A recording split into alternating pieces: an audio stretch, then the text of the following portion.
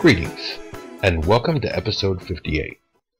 In today's episode, we'll be discussing politics. Don't worry, it's not what you think. Stick around, you might get a kick out of this. Anyway, if we're ready, let's get started. Now sit back, relax, and enjoy.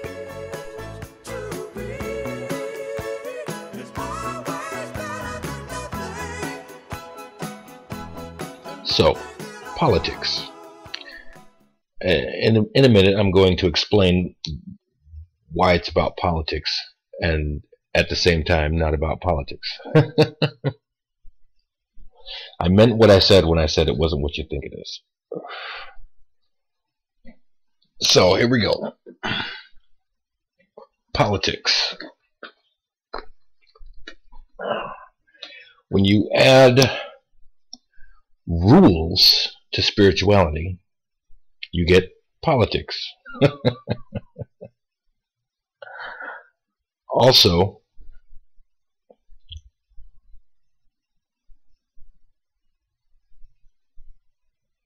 when you add rules to spirituality, it also becomes a religion instead of just valuable information to help a person on the path toward enlightenment.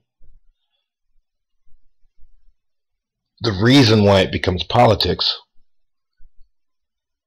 is because if enough people follow this particular path, and then suddenly you set rules and you give it a name, because you have to give it a name after you give it rules, now you have a vast number of people that can be easily swayed one way or the other. So it becomes a political tool. Politics. This is why I don't pick any religion. I mean, if you get down to the esoteric in any religion, they all pretty much say the same thing. The only thing that's different is the rules, if you notice. And a lot of them have a lot of the same rules. So you're not even really different on that. It's just basically what it comes down to it is the only thing different about each different religion is the name of that different religion. Because a lot of the rules are the same. I mean, some religions nitpick more than others, but basically they all say the same thing. Not just the esoteric portion, not the stories. I mean, the rules, even some of the nitpicking is the same. So all you have is a different name. And they say there's nothing new between earth and sky. So to view, the way I view religion is, it's simply put, it's a political tool. And I can't imagine that it was any different then, back when when religion started, not these paths toward enlightenment. Once upon a time, it wasn't religion. You went to them, you learned, and you went about your business. Either you went and you became a yogi or a hermit somewhere and you lived this path, or you went and taught this path to others. But it wasn't a religion. It didn't come to you. You had to go to it.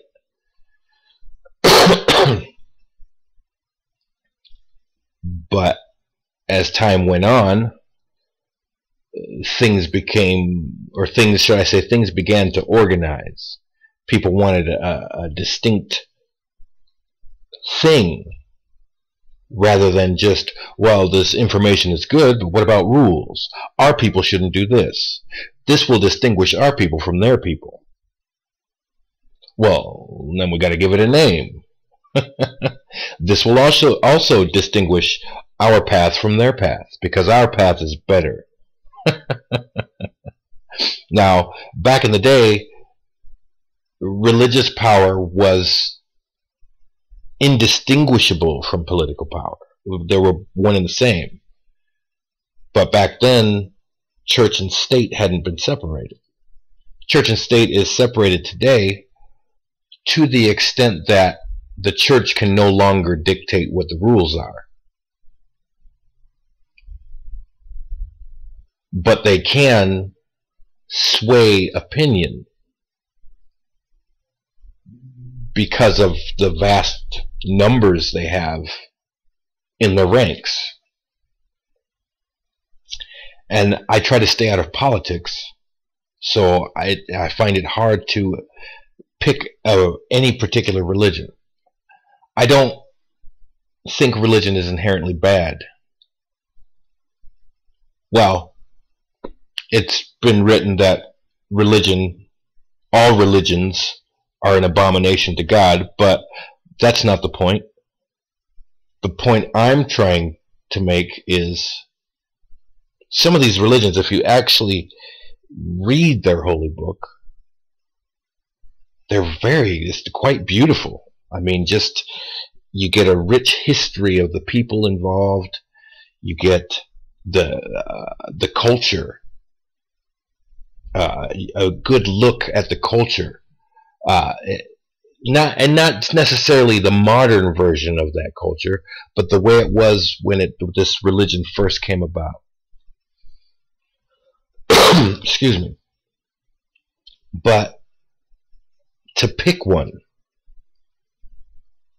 in this day and age, and I can imagine it, like I said, it was the same back when these religions were first founded. And I'm not just talking about Christianity. Picking a religion nowadays is like picking a political party. Because if you're in a particular group, and this particular group wants a particular thing, they're going to vote a certain way, and if you don't vote that way, they're going to make you feel uncomfortable about your decision. I don't know if anyone else has been part of a church, but I grew up in the Catholic Church until I was about 13 and decided that this wasn't enough for me and I needed more. So I went out looking for more. But if you don't do what the church wants you to do, if you're not living the way the church thinks you ought to be living, they don't have any problem letting you know that they're displeased with you. I think that's one of the reasons why my own mother, quit going to church, is because they didn't have any problem letting her know they were displeased with some of her choices in life. And she didn't have any problem letting them know that she was displeased that they had to open their big mouth about situations they didn't know nothing about.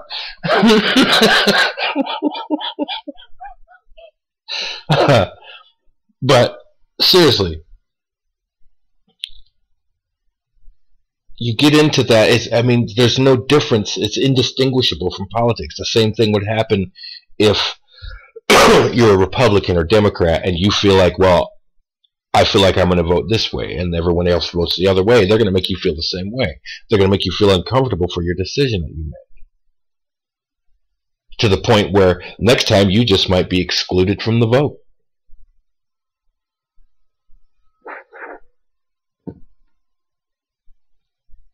What's the first thing politicians try to do? Before they get any other vote, they go out and try and get the Christian vote. But now that we're even more, and I can't say we're even more diverse, because, 2/3 of the African American population of America is Muslim? So, but you never hear about them pandering to the Muslim vote. You hear them pandering to the Christian vote. Or the Jewish vote. And then after the religion, it breaks down in race. And then age. And then so on and so forth. Then income bracket. I think income bracket is first, and then breaks down from there. Or it could be last. I don't know. I know your vote doesn't count unless you're at a certain income bracket. At which point it takes a whole lot of votes to equal one vote. which is probably where the whole electoral vote thing came from. Say, you have this many poor people, that equals 1 vote. You have this many rich people, that equals 10 votes. And what's funny is there'll be 3 rich people and 1 million poor people, and the 1 million poor people is 1 vote. And the 3 rich people is 10 votes. Yeah, their math is all fucked up. Well, the same thing applies to religion, only there's no real voting.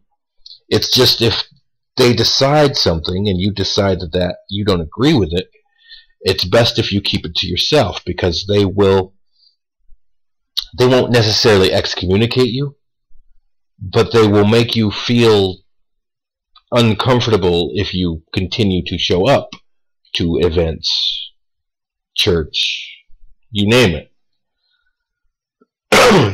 which defeats the purpose of the esoteric or spiritual aspects of religion in the first place. I mean, let's face it. When you get down to it, none of that other stuff matters. The only thing that matters is the soul's journey.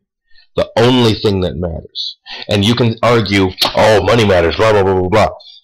I'm not talking about the way the world runs. I'm talking the way the world ought to run. Fact. You're only viewing it from a money or political point of view, or should I say an economic or political point of view, because that's the world you grew up in. That's the broken system that was handed to you when you turned 18. Had you been handed a different system, you would stand up and defend that system, or find a way to add that system to everything you do. That's what we do. I caught myself doing it. I catch myself doing it all the time. How can I fit this broken system into what I'm doing? And that's the problem. You can't fit this broken system into spirituality. It doesn't work. It turns spirituality into a political tool, and it shouldn't be. Well, I would only agree with people that think like I do. I'll agree with anybody that has a good idea. But then that good idea is going to get twisted so they can try and fit it into this broken system.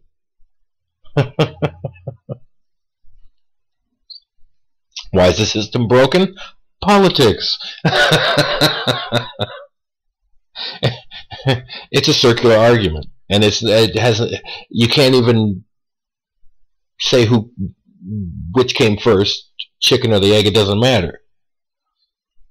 Without politics, there'd be no religion. We just have this information that leads to enlightenment. But someone decided to add rules, kind of like politics. Well, there's rules. There's certain things you just don't do and can't do, and we have to differentiate ourselves from them. And that's what it does. It speaks to us and them. The ultimate argument. Us and them. If you're not one of us, you're one of them. Democrat. It was a Democrat, Republican, Libertarian, Christian, Jewish, Muslim. What's the difference? What is the difference?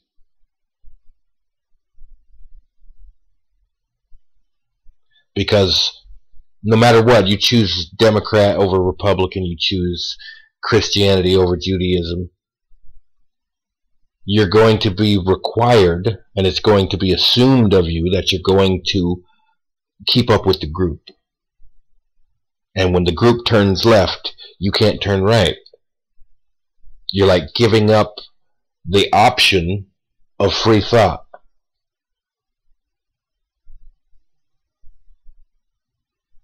Why? Because politics. With such a powerful tool at their disposal, they need every part in the machine working the way they need it to work.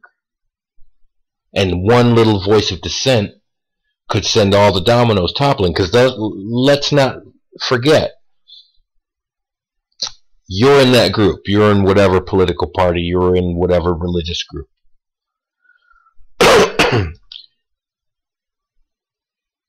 The party leader or religious leader says, up here we're going to turn left. You're thinking, yes, but all the evidence points to we should turn right.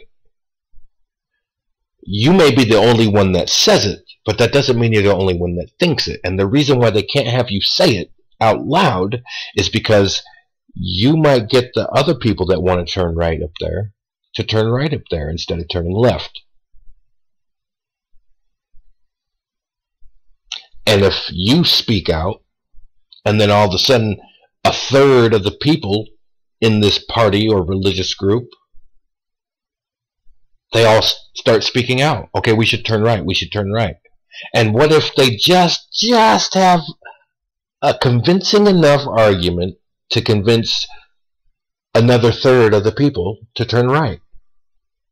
Now this party leader or this religious leader has now lost control of the group.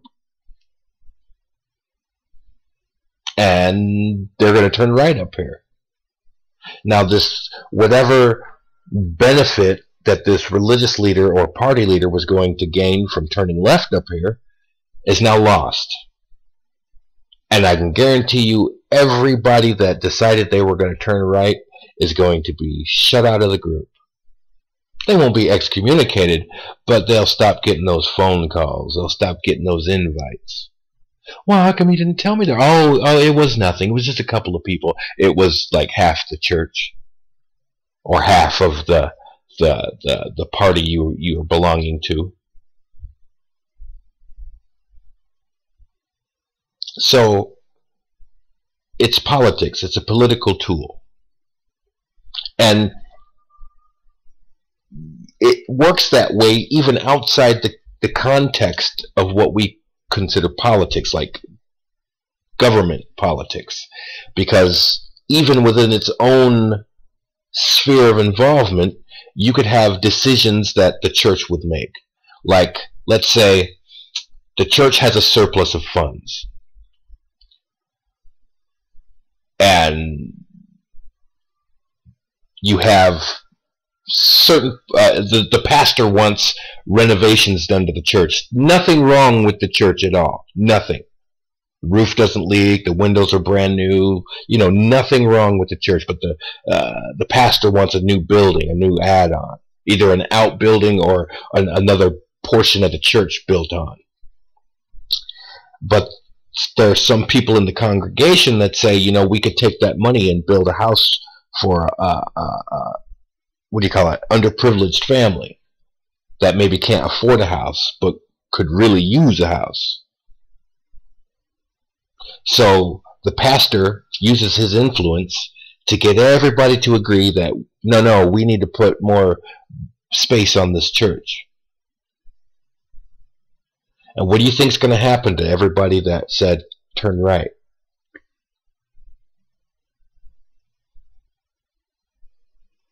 Because now, if the pastor gets what he wants, even though people voted for him, it still makes him look a little crappy that instead of helping the less fortunate, he added on to the church. Politics. So even outside of the sphere of government, in its own sphere of involvement, it's still politics.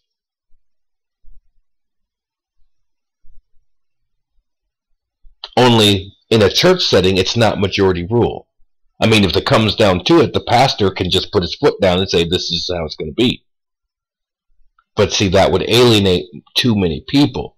He wants to give the illusion of free will by letting it be known that you can decide any way you would like, but that intimated threat that, but we'll get you if you don't vote the way we do. Same thing with politics. Exact same thing with politics. Only politics controls a wider or should I say a broader spectrum than religion. And yes, religion is huge, and there's millions of religious people, and it's global and this and that. But we're talking in this little town. This little town's church is only going to affect this little town. It's not going to affect the entire country or the entire world.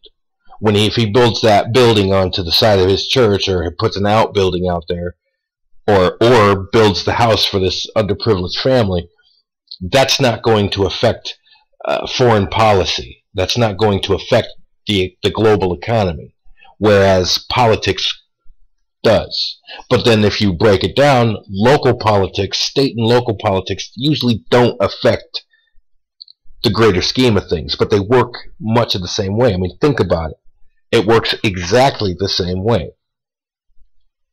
But instead of pastor, say mayor or governor.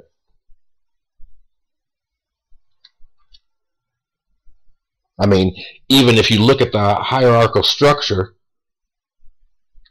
of a church or of the church, it works much like if you know anything about military rank, it functions much like the military, if not a political machine, not unlike our own government. You have the person at the top. You got the Pope. We're using Christianity for this model. You got the Pope. You've got over here. You've got the president, and so on and so forth down the spectrum. Just like in the military, you've got the general, and so forth and so on down the spectrum. So this is why I stay away from religion, because I try to stay out of politics.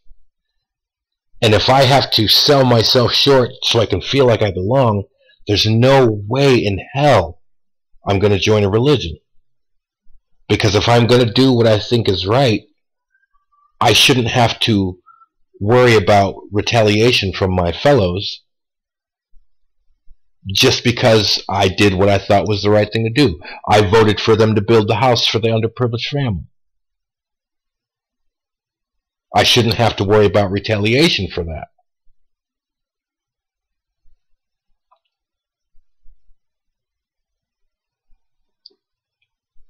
But that's exactly what would happen.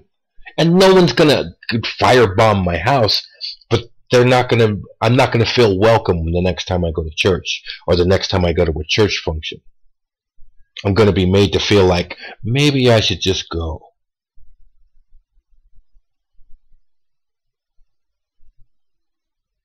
Or it's going to be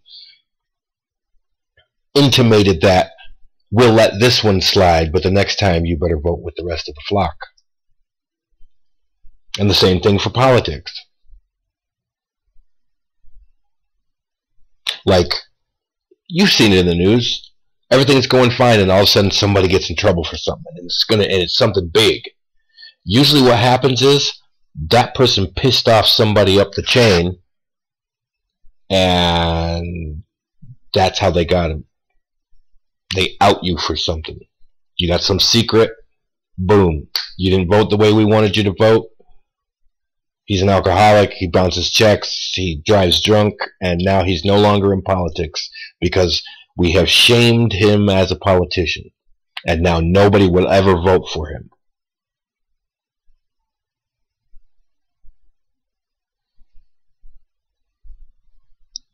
When I see those things go on in the news about somebody, oh, so this just came out about so-and-so, I don't start thinking, oh, so-and-so is a horrible person. I start thinking, I wonder who they pissed off that all this came out. Or, I wonder who they pissed off that they would make up such horrible things about this person. Because you can almost tell when it's bullshit and when it's real. And when it's real, who did he piss off? And even when it's bullshit, who did he piss off? Politics. Within everything, politics. Everything we do, it seems like they say, well, there's safety in numbers. No, there's not. Not really. Not really. Because any person with real integrity is not going to fit in in a group. It's just not going to happen. Because they're banking on that group think that, hey, let's all turn left up here, when what? All the evidence shows we should turn right up here. Why are we turning left? Leave it in God's hands, child. No, I'm not leaving it in God's hands. We should turn right up here. We should build the house for the underprivileged family. You don't need another building on the side of this church.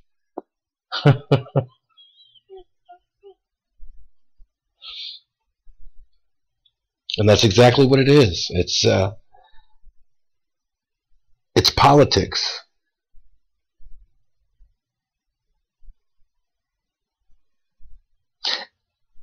And I'm not bashing religion. If you are a religious person and you are a Christian, Muslim, Jew, or any other religion, I'm not bashing religion. What I'm bashing is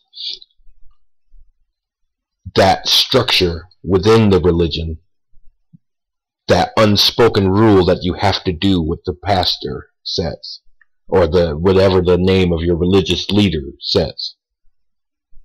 And kudos to you if you already know this and avoid it, but still hold fast to your religion. That speaks volumes to me about your character. Not about the religion you chose, but your character. Integrity. If you could bend it or break it, you wouldn't be able to call it integrity. And if you're not doing what's in your heart, you can't really call yourself a religious person. Because if you're doing what they say because you're afraid of what they think, that's almost as bad as bearing false witness, isn't it? If you stand up and say, yes, I think we should turn left up there, when really you think you should turn right, that's lying. That is lying. It's not like lying, it is lying.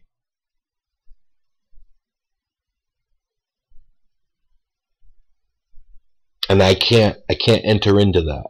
I won't put myself in harm's way just to say, well, I'm a religious person. I'm not a religious person at all. I don't believe that there's a hierarchical structure for enlightenment. I don't believe that there are rules for enlightenment. I don't believe that there's us and them.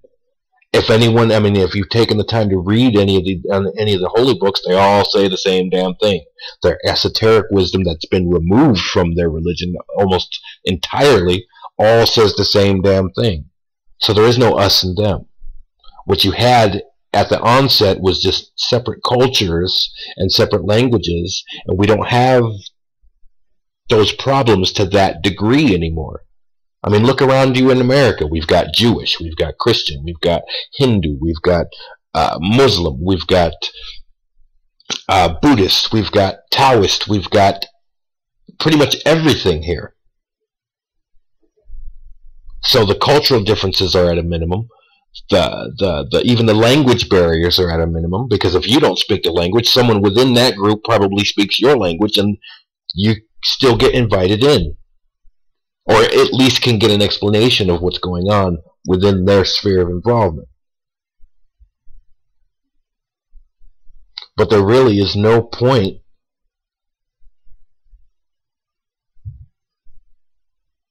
in joining a religion just to become a political tool, just to become another voice for their favor. And if you choose not to decide, they'll just go ahead and say, well, he didn't say it, but he would have said turn left. That's bearing false witness. Maybe you didn't do it, but you're allowing them to do it, which makes you guilty by association. Or a liar by omission, at the very least. If you believe they should turn right, tell them, I think we should turn right. You stand up and you say out loud, and loud enough for everyone to hear, I think we should build that house for the underprivileged family.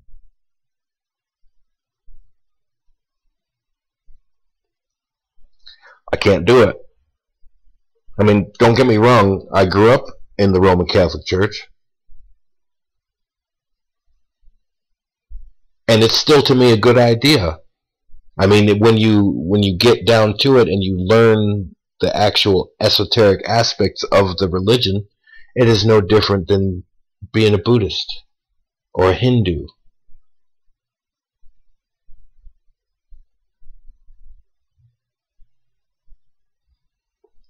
But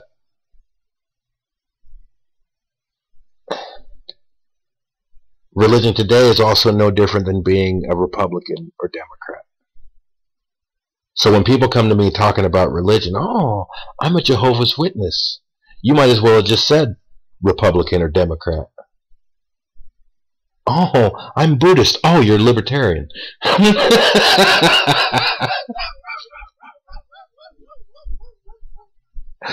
That's all. That's all you're saying. What are you? I'm just a man looking for the way. I've got a few good ideas.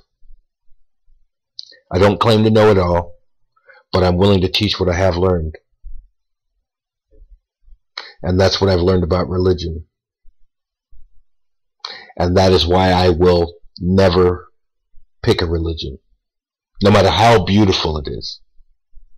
Because they're all beautiful. Just because it gets you in touch with a different culture. A culture you might have otherwise never touched base with. Because if you look into some of these cultures, just their religions, it makes you want to study just the culture, the basic culture. I mean, religion aside, to see, you know, what kind of people were these back then, or even now, today. But yeah, politics. It's into everything. You got inter-office politics, the way things should ought to happen, things you shouldn't say, people you shouldn't speak to, people you shouldn't speak about. It's in everything. Familial or household politics, same thing. It's like a disease. Politics. It pretty much ruins everything. And the only way to free yourself from it is to not participate. Don't even show up for the rally. Because if you show up to the rally, everyone's going to assume you're going to vote this way. And if you vote that way, everyone's going to turn on you. Those unspoken rules that get you every time. Anyway, we're about to the 30-minute mark, so I'm going to go ahead and call it. If you have enjoyed this video, please click the like button. You can favorite it if you want. Leave comments down below if you want. And if you would like to come back and get more information, or you just like the sound of my voice, go ahead and hit the subscribe button. But until next time, you hang in there.